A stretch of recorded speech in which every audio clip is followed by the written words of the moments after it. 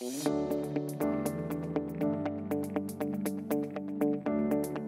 I had actually no expectations sort of going into this workshop.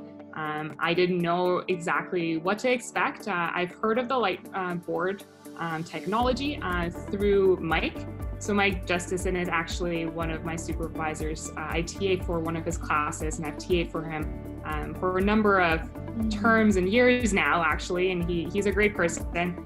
And he is a true believer in the lightboard technology. So Daniella and I reached out to him prior to these workshops because Daniella and I came together and we said, you know what, we want to make this as interactive as possible.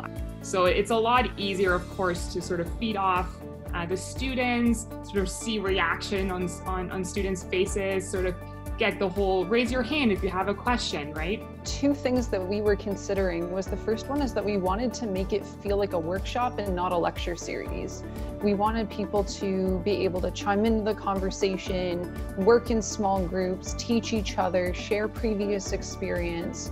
But we were able to use the technology in the studio to really kind of feed off of our participants and get them involved in whether they chose to unmute themselves or just put something in the chat.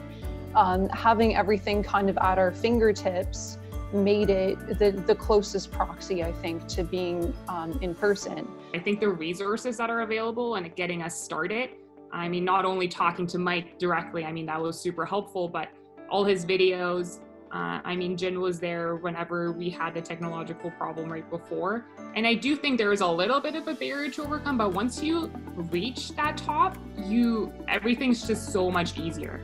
And I think that's the hardest thing to get across to other TAs and perhaps other instructors, is saying you have to sort of get over a little hump first. But I think there's all these great resources, all these great people wanting to help out. And then once you're in there, once you're in the studio, it's great.